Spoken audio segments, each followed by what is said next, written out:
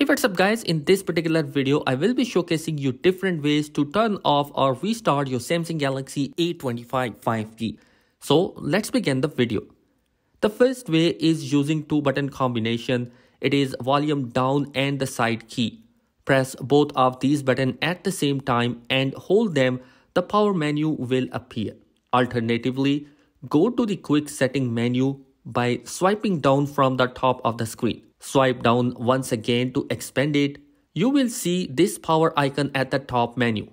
Tap on it. You will get this menu to switch off or restart your device. To force to restart the Galaxy A25, press and hold the volume down and the side key together continuously, holding the key until Samsung logos appeared on the screen.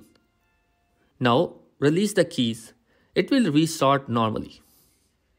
So guys, that is it in this particular video. I hope this video has helped you out in some way. If you like this video, do consider subscribing my channel for more amazing content that is planned for this year. Thanks for watching. Be sure to subscribe. Peace.